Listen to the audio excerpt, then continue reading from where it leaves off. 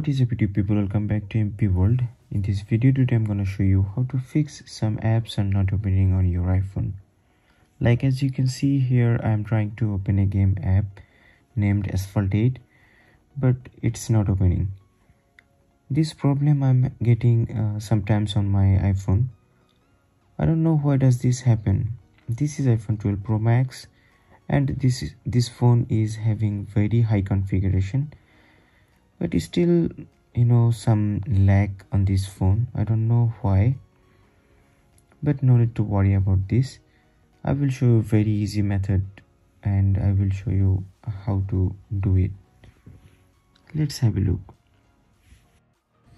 Before starting this method, you have to open your assistive touch because there is no home button on this phone. So for this you have to go to settings, and after that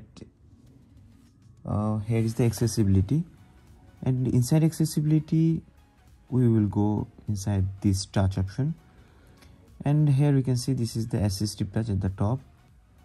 So it's already turned on, that's why. So this is the assistive touch settings, and here you can customize your assistive touch settings. Now come to the main work. As you can see here, this left side is having a home volume button, and right side you can see this is the lock button. So what I will do, I just need to press up volume button and press down volume button, then press and hold the lock button. But this operation you have to do very quickly, very fast, because okay, let me show you again. First you just need to press up volume button, this up volume button, and down volume button, press and hold the lock button.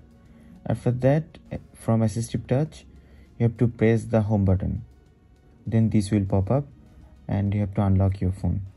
Now let's open the game again. Okay, wait. Okay, it is working very fine, and thank you for watching guys, and I hope this will work for you too. If you like my video, please share and subscribe, and I will come with another solution based video. Till then, stay healthy.